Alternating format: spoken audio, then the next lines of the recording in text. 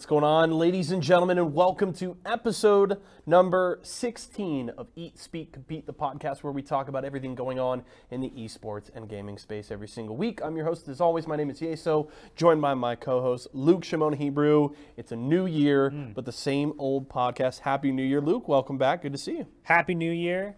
Good to be back. It's been a hot minute.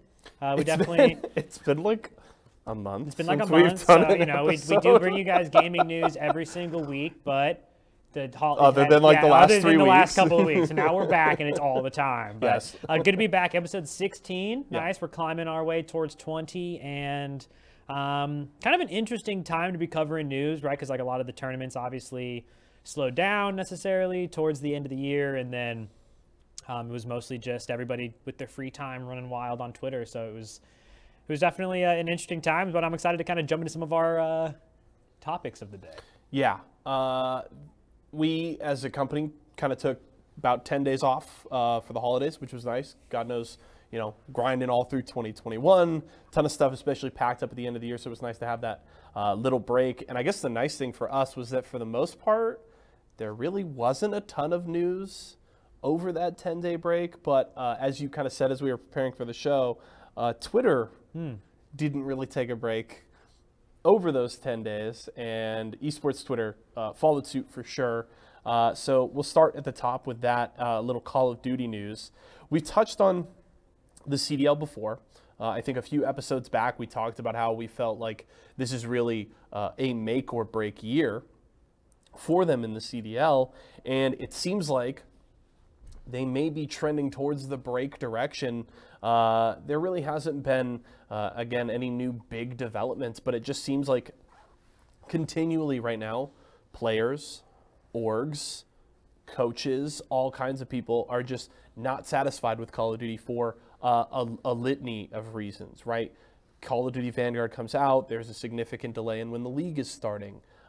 Players aren't happy with the state of the game, whether it's regular Call of Duty or Warzone, and it just seems like the entire Call of Duty community is not happy with the state of the game, with the developer, with how the Call of Duty League is being run.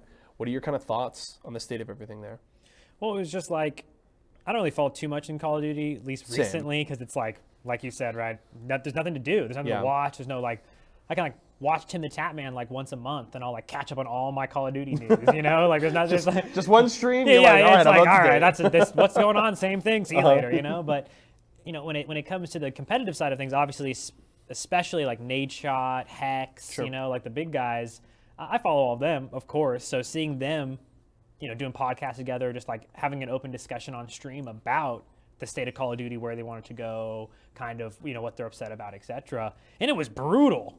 You know what I mean? Yeah. They were just like, they were laying into it, especially like Nadeshot, who I think one of the quotes that they like really pulled out of the whole breakdown was just that, you know, he's the one who sold the Call of Duty World League back to 100 Thieves. He was like, guys, no, we need to get back in there. Like, trust me, like, you know, the community will rally it. The community wants it. They need us in the Call of Duty League. Like, let's get back into it. And he's like, I was the fool.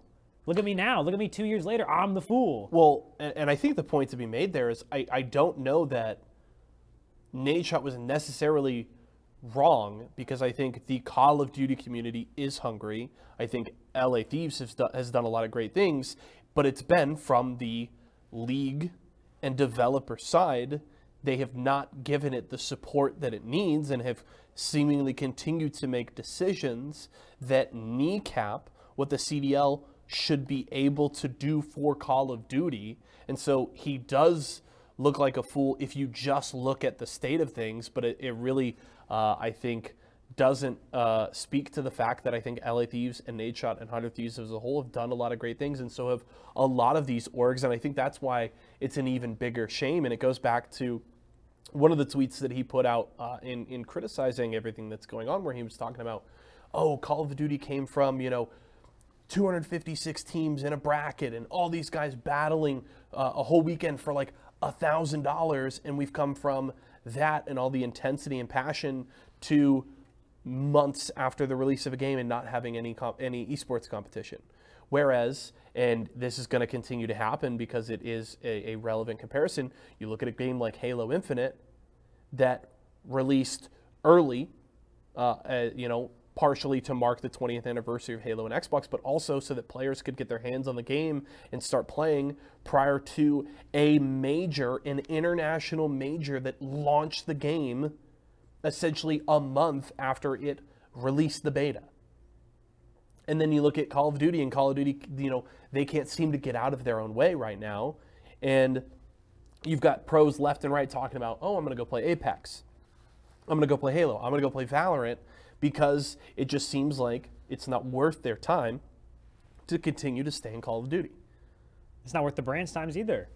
Yeah. You know what I mean? Like, it's obviously just a bummer because, Sure. I don't know. I don't even know if the word bummer is right, but it's just one of those things where it's like it's like a bummer for the people in the community. It's like that an end love of the an game. era. Yes. You know what I mean? Like, we've been watching Blizzard and Activision implode on themselves like for months on this podcast now. Yes. And in years in the industry in general, and it's just like one of those things where this last Call of Duty, like I remember watching the trailer, and it was like, oh, it's an awesome trailer. I didn't even know the game came out.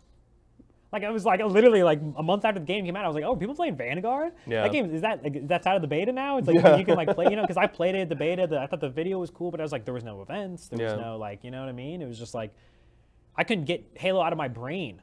Sure. For like a month, right? So I don't know. I think you're right. It's definitely an end of an era. It's a bummer for the teams and the organizations that did do a lot of good for the community itself and like want to build that community out.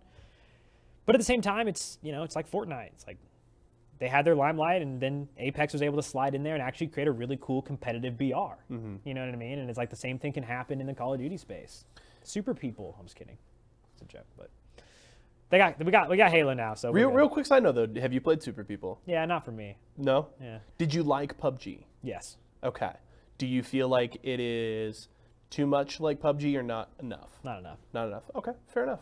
But that's because going into it, that's what I wanted to play. Yeah, you just wanted to play. I want to play PUBG, and it's like, oh, they didn't exactly rip off PUBG. Mm-hmm. Damn it! I really want. It does feel like it, though. Yeah, but it's like the whole like the classes and the ability stuff, and it's just like I just didn't want to learn a whole nother shooter game. Sure. I got Valorant and Halo that if I want to play shooters, I'll play those. Yeah. And or in worst case, I'm playing Apex too, so it's like. There you go. But I downloaded it. Random BR side. Downloaded it, played it a little bit, man. Yeah. Maybe check Looks out cool Super though. People. Yeah. Looks cool. It does look cool. It's not for me. So the CDL having some issues there. Yikes. Let's jump over to our next Twitter hot button topic. Let's talk about our old friend Thorin. So if you guys missed what happened, and this has now been going on for almost a week at this point, ESL recently announced a $500,000 women's CSGO circuit, which I think is awesome. And in the announcement for the circuit, there was a section that talked about trying to combat discrimination and toxicity in the esports space, and how this initiative was hoping to do that and create an environment for women to compete in the space and succeed. And if you know Semler, who is a very popular CSGO caster and personality, saw this and came out and said, and it's been characterized as a joke, I guess, but Semler basically said to the effect, oh, you're trying to battle discrimination and toxicity by discriminating and being toxic. Semler obviously got dogpiled by everybody on Twitter. Thorin then came to his defense, and I want to read a section from an Invent Global article that I feel like just kind of summarizes where things ended up. It says, but as the days went on, Thorin's tweets became even more unhinged and estranged. He started tweeting on December 28, 2021, that women in esports were telling white men they, quote, can't have an opinion on the all-female circuit. Thorin then stated that only, quote, unquote, future sex offender male feminists wanted to help women's causes in esports, while talented and prolific individuals in the industry don't want to support them. Thorin then tweeted, quote, tell you what, you do that cute thing where you tell me to get out of the industry I built and still rests on my fucking shoulders. I am esports, unquote. T-shirt. Give me the T-shirt. The T-shirts are great. get into this a little further, but let's just start at the top with the ESL announcement and Semler's reaction to the discrimination and toxicity portion of it. What are your kind of thoughts on that?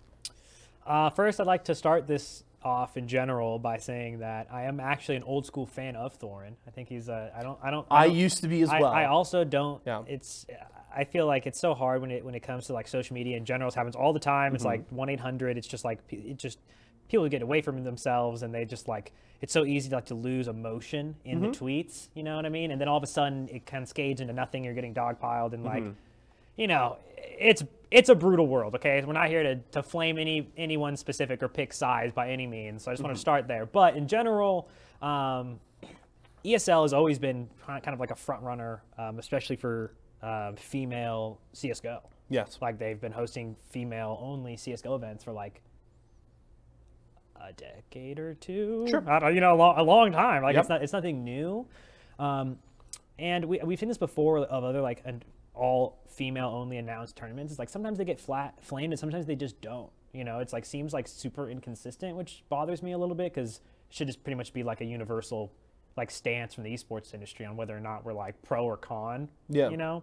And I think that there are pros and cons to both sides of things where it's like, I don't think there's any con to producing more esports events that bring more people to participate in esports. Like there's no ifs, ands, and whats about anything. Like you can make it so it's like, oh, you can only come to this event if you live in Minnesota.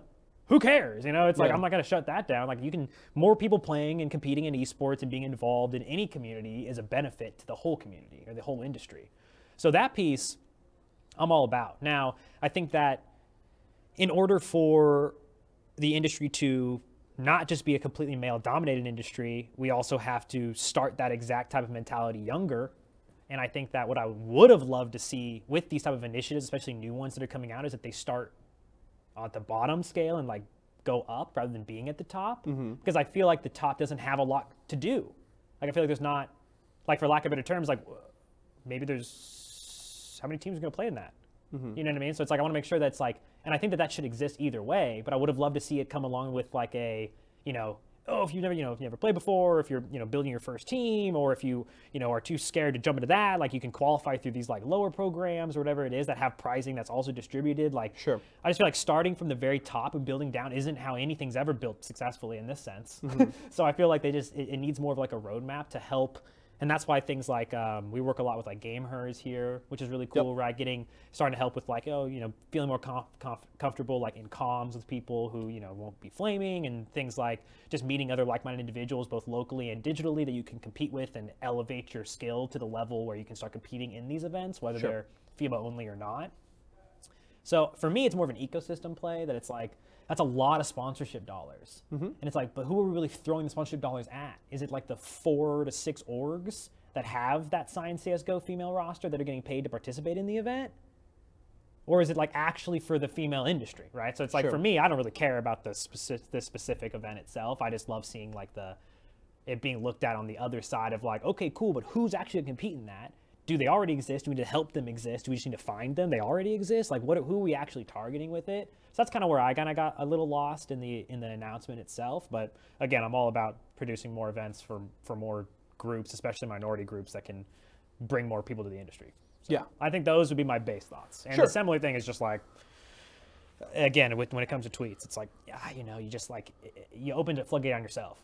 It's like you got to be, if you're going to do something like that, you got to do it like on camera. And like actually share your point of view instead of just being like, here's a very one-sidedly douchey statement. See you tomorrow. Like, and that's what felt. Come on, and man. that's what felt so silly. Like even if you're joking, like taking a jab at this female-only circuit for being discriminatory and toxic because they are trying to create a safe space for women to come into esports, because a lot of the discussion that has happened as a fallout of this entire thing going down has been people talking about why there aren't as many female pros in the current CSGO circuit. And they say there's no restrictions for women to go. And there's so many guys saying, hey, there aren't women up there just because they're not as good, right? And it's like, you aren't as good, so you can't play up there. So tough. Why should you get your own circuit? And I think it's really silly because a lot of these arguments approach it from purely just a skill point of view. They look at it and say, oh, well, if there aren't women at the top levels of CSGO professional play, it's just because they aren't good enough. And it's completely ignorant of a litany of other factors that women have to deal with in the gaming space, and especially when it comes to competitive gaming and top-level esports, with the discrimination, the kind of harassment that they deal with on a day-to-day basis. So I think that is really silly, and that was what has been most frustrating to me about this, is there's so many people that just come in and say, if you aren't playing at the top level, you're not good enough, and it's just completely ignorant of everything else that goes on in this space. So I think this initiative is a good first step. I agree with you. It wasn't something that I had thought through a ton, but I think building that... My life experiences that make me feel that way specifically. For sure. Yeah. Building out those lower levels to try and, again, continue to grow it. And hopefully what this circuit does, at least, is that bit of representation that maybe more younger girls become interested in something like that, and then that interest is there to build out something like that. So hopefully that can be achieved through this going down. Because I've been to like a lot of LANs with CLG Red. Yes. I've ran a lot of LANs Miss Harvey with CLG Red. Yep. They're insane. Yeah. I've watched them mop the floor of full brackets before, you know? So it's just one of those things where it's like, it never really made sense. It's just like, I'm down, but it's just like, again, I want like those, like even CLG Red specifically, like Benita and Harvey and all this, they're all about, you know, getting more female gamers in there because of this exact reason. So, you know, I'm all about the top piece. I just wish there was a little bit of a ladder. Sure. You know, or some kind of like, you know, if you're interested in this kind of stuff, like join the Discord, or like, you know, I'm just like, I hope that there's like more initiatives behind it. So, which there could be. Yeah. So I don't really know for sure, but. That is the hope for the future. Let's then go into just that little fun part at the end with Thorin's diatribes, his I am esports, all this kind of stuff. What really jumped out to you about that entire saga, I guess? I mean, it's so funny because like back in the days of esports, like getting kicked off with, you know, Halo and COD and CSGO and not CSGO, but you know what I mean, the other one, the older one. Yes. Like CS 1.6. Yeah, 1.6, StarCraft, you know, all that kind of stuff. And it was like pretty standard to have villains. Yeah. Like today's villains, nothing. I'm talking like some pretty gnarly villains in the industry that were just like, you know, they had no sportsmanship. They were always super toxic, you know, like everyone kind of wanted them to win because we didn't really hate him, but like also we're kind of like, that guy, like he's the villain, you know, like, and Thorin, it's always kind of been one of those kind of more outspoken villain-esque type roles. So I think a lot of that kind of still bleeds through and true today, where it's like there is a certain level of persona-ship there, where for me, it's like I can always kind of just be like, oh yeah, you know, it's a really popular guy getting more clout, you know, and it's, you know, he's always been one for hot takes, and I did a podcast with him for a while. Yeah. Similar to this. It was called Put Up or Shut Up. Yep. And super successful on our social media. It was awesome. He, you know, really carried the show in the sense of like viewership and clout and all that kind of stuff. So to me, it just feels like a villain play clout grab more than anything. And the I am esports thing, like I was just like, I felt like that one kind of got me because I was like so unprepared, you know, and I feel like a lot of people probably have a feeling that they are esports because like a lot of the people in our industry built a lot of what we're on right now, and including him, right? So I think it's for me, it feels more of like a persona. Yeah, just kind of in character, grab it, clout kind of vibe, in character alongside of him, because it's like, but in today's industry, or in literally in today's industry, that can have repercussions that might affect more than just gaining more clout. Yeah. Right? Because back in the day, something like this might happen. He might gain a lot of clout, and then you see him on the broadcast next week. In this scenario, that might not be the case because they might take a harsher approach. But, you know, it's one of those things where the meme T-shirts that in the podcast that he'll be able to start off of this alone, he'll be fine. And it was pretty awesome. So. Yeah. I mean, I would say in the end, and look, this is by no means the first time that Thorin has wrapped himself in a controversy like this, and God knows it won't be the last. I think that to an extent it is a bit of a clout grab. I think there are, though, some core beliefs that Thorin has that are still, persona or not, that he is still kind of putting his Yeah, flag in the ground here that I disagree. don't, Yeah. that I don't agree with, and I think are hopefully, the kinds of things that are going to be phased out. And I think I saw a great tweet the other day that was talking about how the Semler-Thorne kind of thing is emblematic of, hey, esports now has an old guard. And that is, I think, a good thing for esports. And it talked about how having that old guard that people now think are dated and don't agree with and think that we can progress and move past is showing that esports is maturing and growing up and growing larger. And I think that isn't necessarily a sign to say, like, okay, it's fine that Thorne gets to say that because, hey, esports is growing or whatever. But I think it is a good sign overall that esports is maturing and is, I think, preparing to step into new eras over the next 5 to 10 years. I mean, you think about the fact that we have, the LCS is now, I think, celebrating their 10th anniversary this year is crazy to think about. CSGO has been going on for forever and all these kinds of things. And now we have new games like the Battle Royale's taking over. We have a brand new Halo game that looks to be possibly the biggest Halo esport we've ever seen from a title that grew, one of the original growers of esports. I think is, there is a promising future in esports. And I just hope that, there's been like death threats and all kinds of things that even if I vehemently disagree with Thorne and Semler on their opinions, I don't wish any harm on them. And I disagree with anything like that. I hope that we can see those kinds of things and recognize where we disagree and try and implement the right policies and actions and beliefs in esports, but I don't think we need to do those kinds of things. Well, it's a pretty big conversation to have with a limited amount of characters that you can type. 100%. So I Certainly. Again, it's just like everyone, not the Twitter conversation. Twitter is not and also because it's great. like, just look at our conversation. Like we're talking about like 10 different things. Yes. You know what I mean? Like everyone's arguing, not even like the same.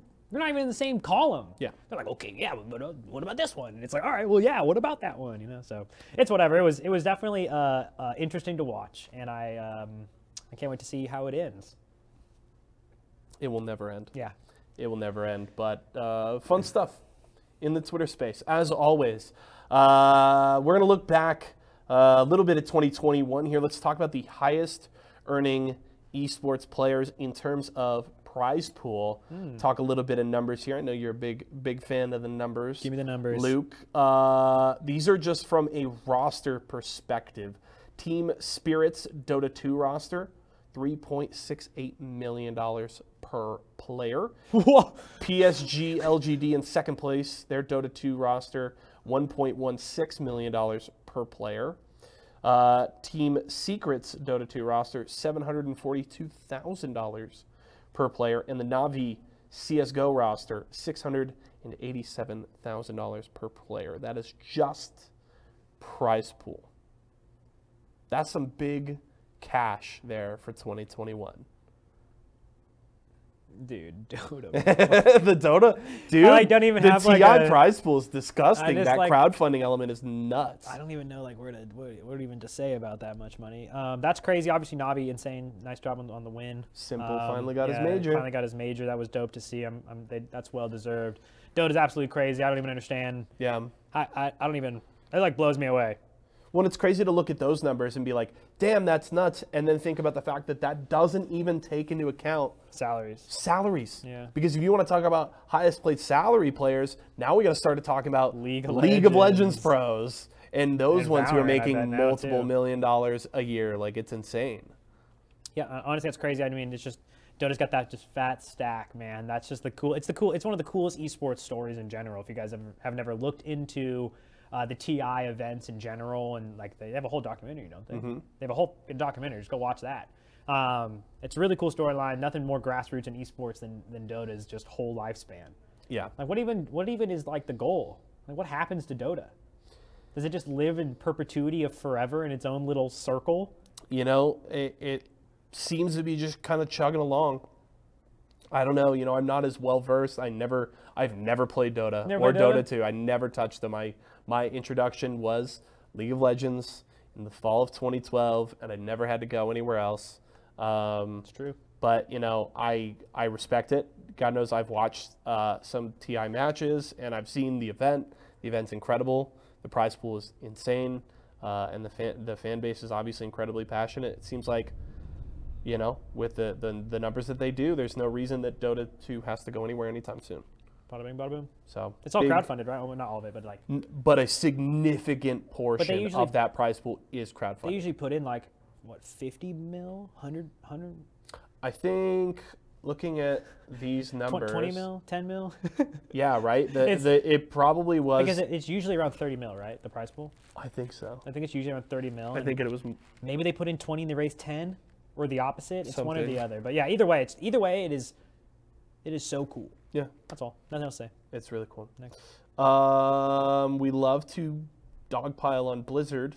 Oh no. Are they in here again? But we get to dogpile on somebody else this time around. Oh yeah. Riot Games agrees to pay $100 million to settle their 2018 gender discrimination lawsuit. According to a Riot press release, $80 million will be paid to all of the, quote, current and former full-time employees and temporary agency contractors in California who identify as women and worked any time from November 2014 to present. Riot also paying an additional $20 million to cover attorneys' fees and other expenses.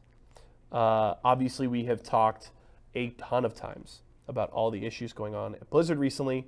It is important to note that while we haven't discussed Riot's lawsuit previously, it was more just because It was so long ago. it was so long ago and it hasn't necessarily been in recent news, but it is important to talk about that Riot was sued for a lot of these similar issues that have been happening over at Blizzard. And I would say in the end, $100 million is kind of just a slap on the wrist here for Riot.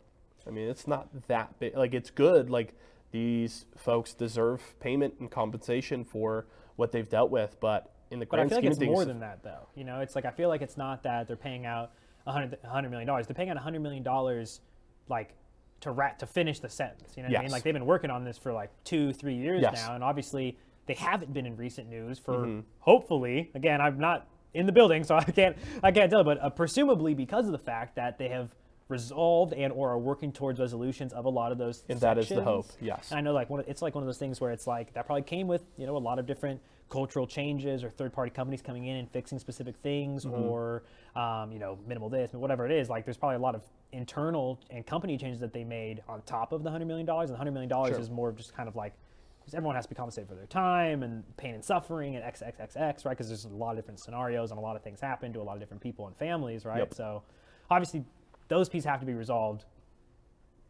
on a legal side, but also the cultural side, I feel like probably cost them a lot of money. Like, you got to think about, like, in order, like, a lot of these things start with, like, you know, oh, I'll hire, for lack of better terms, because I'm not going to sit here and try to, like, break it down for you, but I'm going to hire a third-party human resources company Sure. to come in and do, like, a cultural evaluation of Riot, give Yep. us, you know, make changes, talk to different staff members, you know, do an internal investigation on this and that. That probably cost them millions of dollars, tens of millions of, who knows Yeah. how much money that cost them just to, you know, correct that culturally, right? So I feel like it's a balance there, but it's also nice to see a resolution of a lawsuit like that kind of come to fruition and be like, okay, hopefully, you know, I can't fix something like that with money, right? But Sure. it's one of those things where it's like, okay, hopefully this can put us on the right track to make sure that A, something like that never happens again, Yep. and, you know, B, that they did what they could to resolve the, you know, the people who were affected. And my hope is that, you know, the people who are affected feel that justice has been served. Hopefully they look at this and, you know, get what they need out of this financially. And then hopefully we see those changes, because God knows, you know, Riot is, you know, it is my favorite game developer. For years I didn't have one. And now the fact that I play League and I play Valorant, and now I'm like, okay, Riot is releasing an MMO at some point, and I hate MMOs, and I'm game like, time, baby. I'm gonna play an MMO because Riot's gonna release one. This is now my favorite game developer, and I would love, you know, God knows, I've gotten to watch you live just lose so much love for Blizzard over the last 6 months, And I don't want the same thing to happen to me with Riot, but if these changes don't happen, it certainly will. So my hope is, there's a lot of really good people, and I've gotten to meet quite a few creatives over at Riot.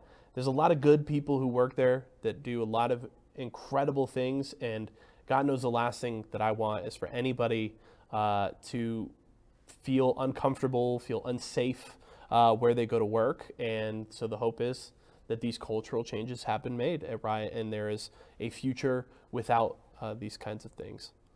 So we can only hope. We can only hope. I mean, it's based on the lack of news. I can only hope. Yes. We can assume. Let's look forward to 2022 a little bit. We've talked a lot about Halo, Apex, and League on the show, as well as Valorant here at the start of 2022.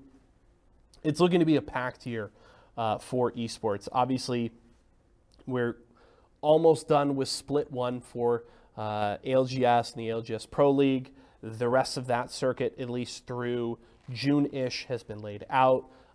About a month or so ago, we talked about the competitive calendar for Halo in the new year. Obviously, one of the big things coming up is going to be Anaheim in February. You look at League of Legends, we're getting ready to start a new season there. The Valorant team also announced their competitive calendar for the Valorant scene in 2022. As you look forward to now a brand new year of esports here in 2022 and looking at some of these big titles that we cover, is there anything that's really standing out to you, something you're maybe looking forward to? Oh, man. I would say, so Halo for sure, I think is probably at the top of my list. I'm like really excited about competitive Halo in general, right? Like the rosters I feel like are so fresh and new right now. Yeah. And like whenever you see that in a game, usually there's like an enormous amount of mix-ups that happen, right? Because like new players start to come out of nowhere. Players from other games start to rotate in, right? And like Halo's an interesting one. Like I've even seen some drama popping up of Call of Duty players switching over to Halo and people getting upset about it, right? Like that was hilarious, subtweeting and then getting tagged in the brutal. It was brutal. So I think I'm really excited just about Halo in general, and also I don't think there's an esport that has more opportunity as a new player than Halo. Like it's just like bread and butter open tournaments. It's like what it was built on, you know, and you just climb your way to fight C9 whenever you want. You just got to win the games. Like not a lot of esports you can do that in, and it's really cool for Halo. So, and the esports team is incredible. Like there's so much passion and drive behind the team. Like Halo's going to be the most fun to watch this year. I'm calling that one for sure. ALGS is easy, pretty interesting for us because obviously we have Team Esports Arena. Yep. So I'm like pretty interested for that for sure.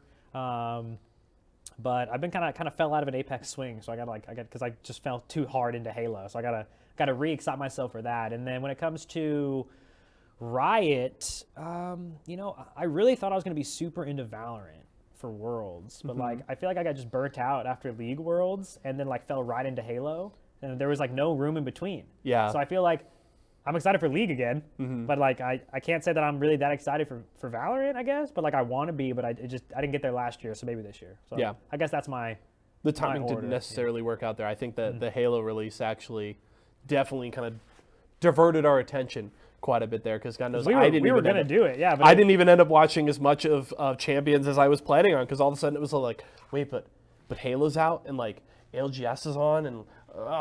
There's like so much going on. That's like yes. It's a good issue to having too many events to watch and too many games to play. It's the place that you want to be. So I'm certainly excited about it. I couldn't agree with you more that I think Halo, and this is something I've talked about in a bigger sense on a few of our episodes, is that I think Halo is set up to explode and take its place among what I believe are the tier 1 esports out there. And I don't think that if you look at, the history of Halo esports, a lot of people would have it kind of in the upper echelon because of how it built esports in the 2000s. But when you look at what Halo esports have been over the last decade, it pales in comparison when you look at titles like CSGO, like League of Legends and others. But with the way Halo Infinite is poised, and I think with the calendar that they've laid out for 2022, I think and we've already seen the early signs of it with how Raleigh went last month. Woo. Halo is ready to take off, and I think it's going to be very fun to watch, and I think it's going to be an incredible year for the Halo team, and I couldn't agree more that the esports team behind it seems very nimble and ready to do whatever they have to do to make it succeed, and the player base is obviously coming in full force, so that is incredibly exciting. I think 2022 is going to be awesome for a lot of reasons, and continuing to fight that battle of which great event do I watch and what great game do I play.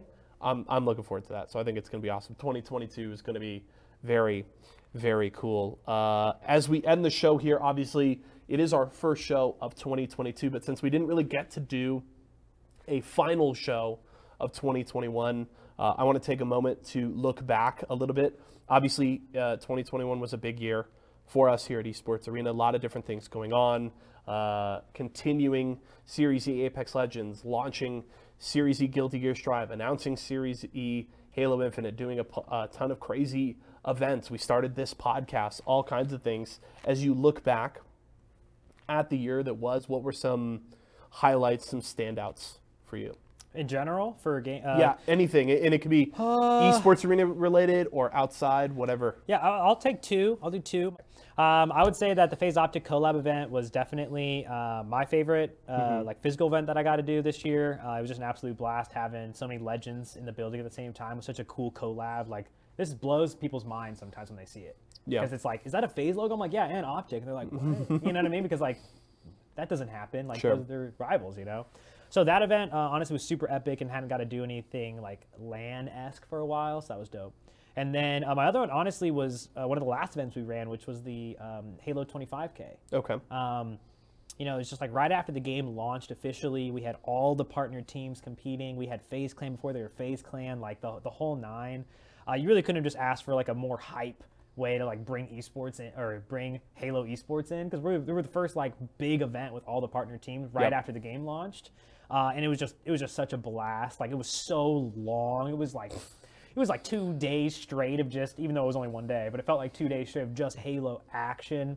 It ended so epically, and then, you know, just to see all those same boys that we got to hang out with and run events with through all of Halo 5. Yeah. Come into Infinite, pick up a huge team name, slap a ton of ass, and then go to Raleigh and do the same thing. It was just super cool.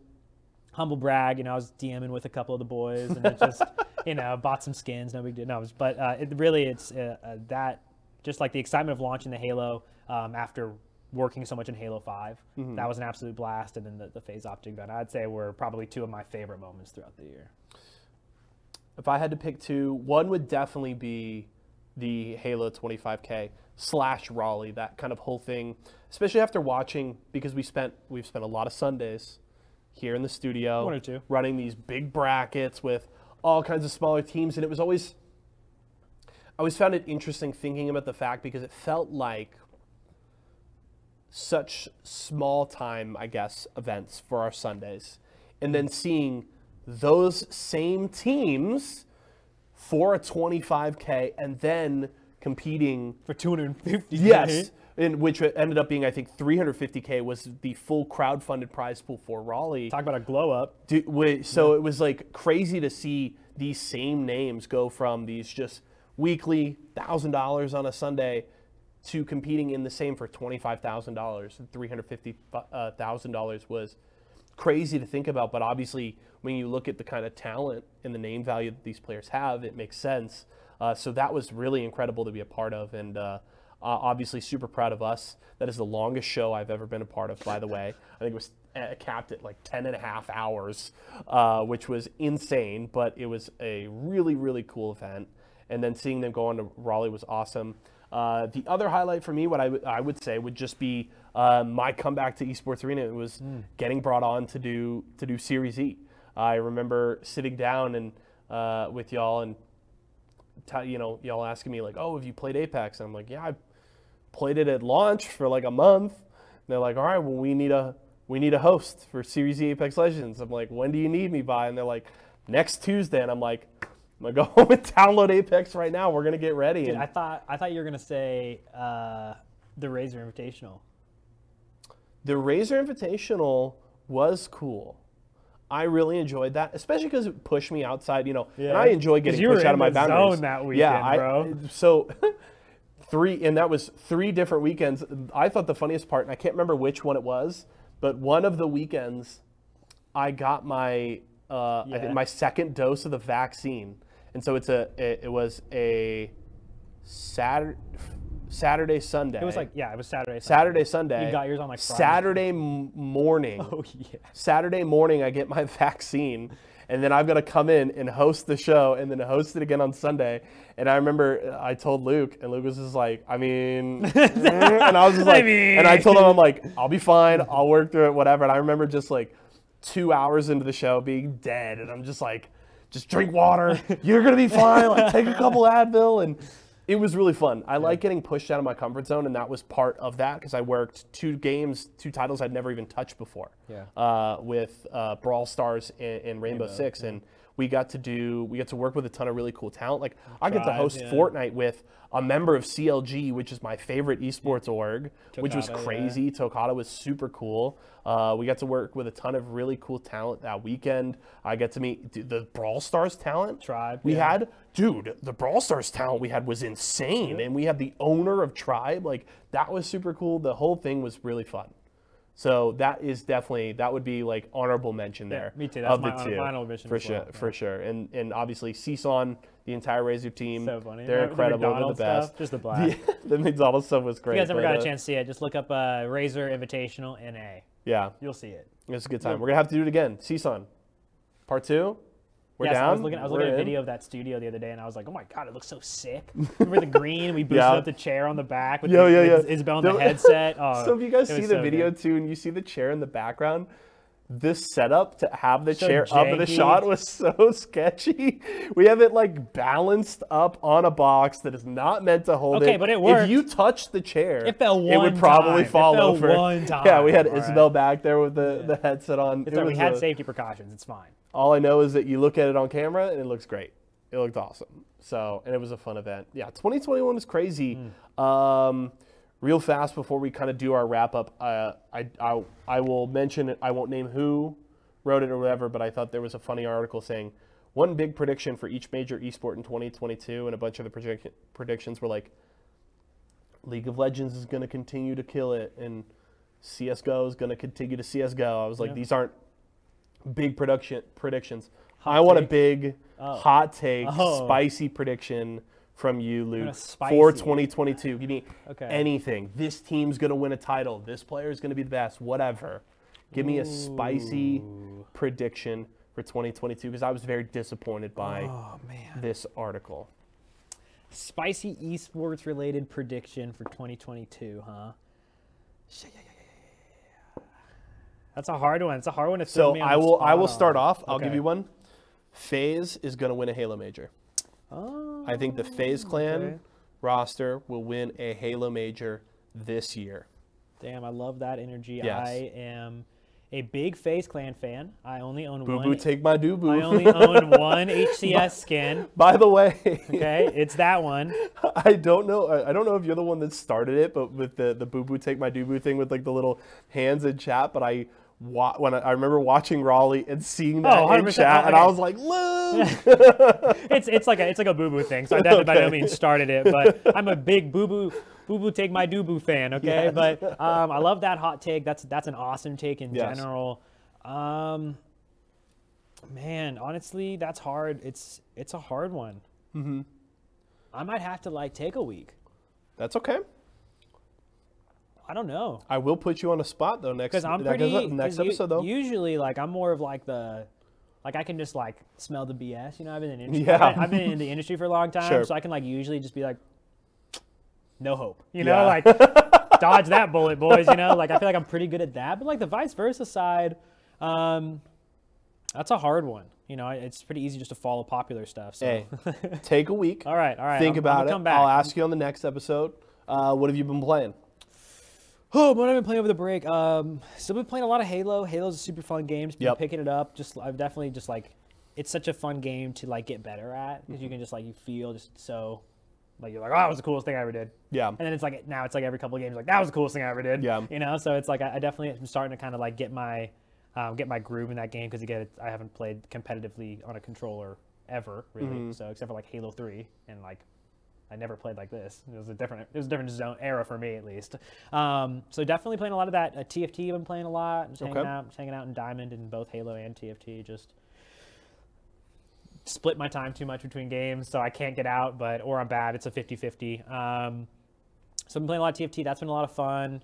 Axie Infinity I've been playing a lot, but again, that's a pretty passive game. I always play that on my free time because I've been getting a little bit into those NFT type games. So if you guys are into those, hit me up. Don't try to steal my account though, because it won't work. Trust me, they all come, they all fail. Discord bots, man. Discord bots. What else have I been playing? Honestly, I think that might be mostly it. Okay. So I think I've really just been kind of grinding out those 2 games. Yeah, I think literally that is it. That's all I played over the last like 2 or month. That's nice. Yeah.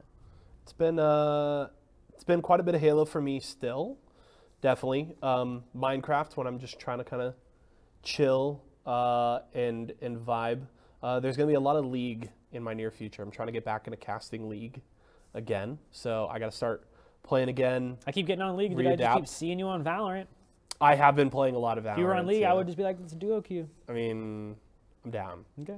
I'm not playing 80 carry, I have been though. playing. That's fine. I don't care. You can play top. That's good. Or jungle. I'm not playing fucking 80 carry. It hurts my hand too much, man. I got old man hand. I can't, man. I play one game as 80 carry, and I'm literally like this. I could play like a whole night of. You're over there with like the Wukong. claw. Dude. And by the way, on Halo Infinite, the more I think about it, the more I feel like I need to just give in and switch the controller. 100% you do. Yeah, it's ridiculous. Just like the more I hear about it, I think even Golden Boy tweeted out the other day about switching to controller, giving in, and I'm just like, you can play both, man, but do it's I need to do it? You should play. I mean, I would play controller if I were you. I feel like, and also you missed my League of Legends 1v1s, by the way, at the Christmas party. Oh yeah, well I heard how it went, and now knowing me, I would have known better and would have not challenged you because I would have been like, I'm not trying to lose money right now. Even if I thought, oh, I can beat Luke, I probably would have been like, it's not worth the risk. The thing is, I let them pick the lane. Sure. So it's Jamal took me mid, and I was like, I only play Annie. Oh, so you're telling me the strat would have been to make you go bot and pick an 80 carry, and then just lose the first game and then win the next like 3 or 4. Yes, that's what you. Okay, that would have been the strat. You probably would have broke my hands. Okay, but also I'll remember that for next year. But also, like, I can't feel my hands when I'm like, getting a little woo. So it's like you might have lost still because I might have just broke my hands. Yeah, right. Like literally, my hands are still sore from that day, so still stretching them out. It's all right. You can pay for the PT with all your winnings, apparently. Catch my Venmo. Brew, hit me up. We'll see. Maybe what I'll just have to do is I'll just have to decide for a day, hey, I'm going to play 3 hours of Halo, and I just need to play it all on controller. You just got to take the L's, man. You just got to I turn around too slow. It's like, it's okay, man. You'll turn around faster next time. Like, up your sense if you want to. You got to get your depth at the right angle. But, yeah, it's been fun. I'm excited to play some more. We definitely got to do some duo queues. Yes. Play some, I can't play solo duo controller with you. I'm too competitive. I'll wait for you to catch. I'll grind it out. Even though every time I play with, never mind. Like if you're trying to play with somebody that's not going to be dead weight, like I'm probably the one to play with. So just play open. Just honestly play an open queue. Yeah. Because then it doesn't matter. Yeah. Though I am diamond in open queue, no big deal. It doesn't matter. Everyone's a diamond in open queue. Oh, man. All right. That is going to do it for us here on episode 16. Luke, always good to hang out with you, man. Likewise. Starting up a new year. Happy. If you guys want to listen to any of our future episodes, get updated when they go up and live. Follow us on Spotify or on Apple Podcasts. Or if you like seeing our beautiful faces, you can check us out over on YouTube or on the Esports Arena YouTube channel. That's going to do it for us here. Make sure to tune in to all of our awesome Esports Arena content this week. We're back with Series E Apex Legends on Tuesday and Wednesday, Guilty Gear Thursday night. And then we'll have the newest episode of Series Recap Friday at twitch.tv/Esports Arena. Y'all have a great rest of your week. We will see you again next time. Peace.